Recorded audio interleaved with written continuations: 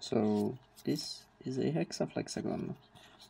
It is a hexagon which has two sides, as you can see. In this case, yellow and this rainbow side. But you can do this interesting thing with it. Now the rainbow side changed into green one. You can continue this sort of thing. And now the yellow changed into this blue.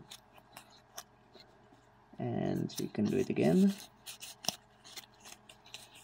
Blue, yellow, we already saw that one. And now we have red. And I'll try a different one. And this one, and now we have purple.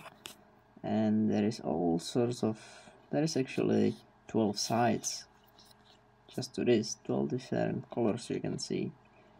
And there is this graph of transitions which you can follow, and by following these transitions you can achieve every color on this Dodeca-hexaflexagon.